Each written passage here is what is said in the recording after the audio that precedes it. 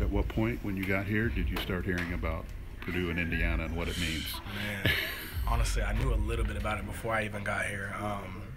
Kind of just the rivalry between the two. But when I first got here, man, everybody's like, man, I know it's a long ways away, but are you ready for this Purdue IU game? And at first, obviously, I couldn't speak nothing of it, but all my teammates, are preaching it, this and that. And it was kind of hard, honestly, earlier in the week to, because I knew we played them Saturday, but we had Penn State first. And I'm like, man, I'm trying hard not to think about it because you can't overlook anybody in this conference. But, man, I just keep hearing, some of the things they do, like they'll wait at your bus sometimes, some of the fans, and, heckle you. And then when you get to I heard it's crazy, so I'm excited. Right.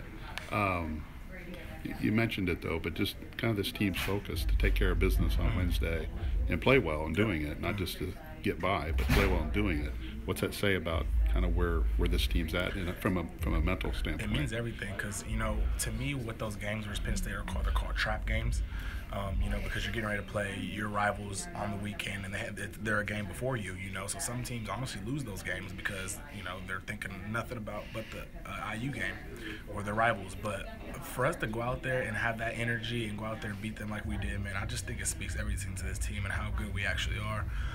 Obviously, one thing we know before any game is we always tell each other we just got to play harder than the next opponents. We think when we do that, because if you think about it at the beginning of the year, even when we were winning, we weren't shooting good, but we just play harder than everybody, getting defensive stops. And when we were doing that, we're winning. So we preach that before every other game, and I think that's what's kind of helping us toward the success we're having. It's one thing to say that, but then to do it? Yeah.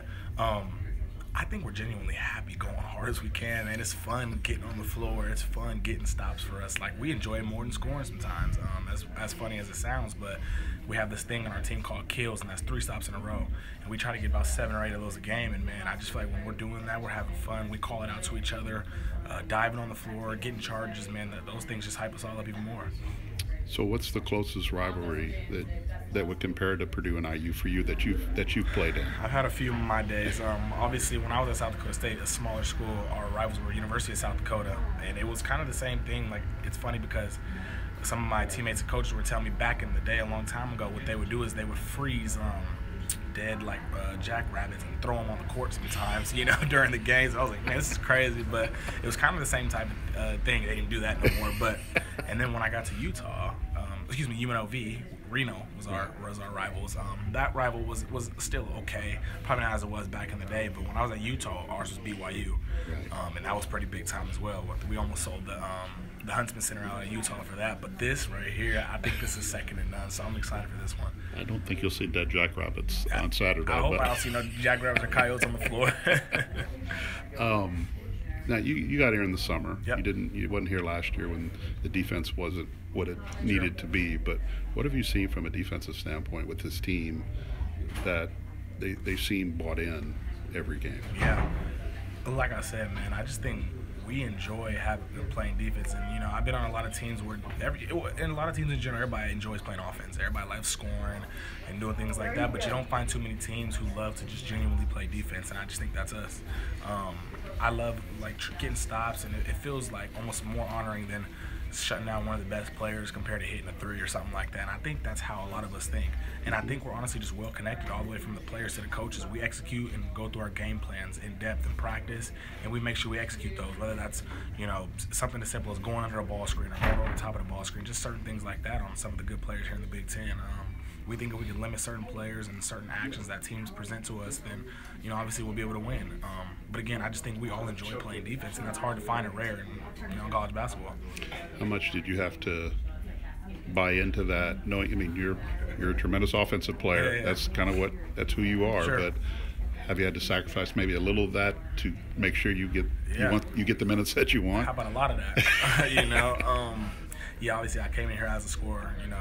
Almost putting up 2,000 points or whatever, but I think that me being on the floor more has become my defense. Payne has trusted me a lot more on the opposing team's guards. Right. Whether it's a bigger guard or smaller guard, he trusts me with him to do that, and that's kind of something I showed coming in here. I remember when I was in the portal, I knew one thing. Wherever I went, I always wanted to show that I could play defense and be a two-way player, because you're just more valuable when you're a two-way player. Everybody got scorers and guys who can do that, but when you can play defense and guard the next player's best guard or whoever it is, man, you're just that much more valuable, and that's something I'm trying to bring to this team. All right. So does the second group, have you guys like come up with a nickname for yourself or anything like that? We haven't yet, man, but it's funny you asked that, because we've been getting that. Like, have you guys came up with a nickname and things like that? And I'm gonna work on one here pretty soon. But I know this is not us as a group, but it's just funny when I'm on Twitter or when I look at I forget his complete name, but the volleyball head coach, he called me Junkyard Jenkins, you know. So I love that. But guys like that have nicknames. I mean, it's a thing, right? Yeah, no, 100%. I'm gonna come up with one for all of us in a minute here.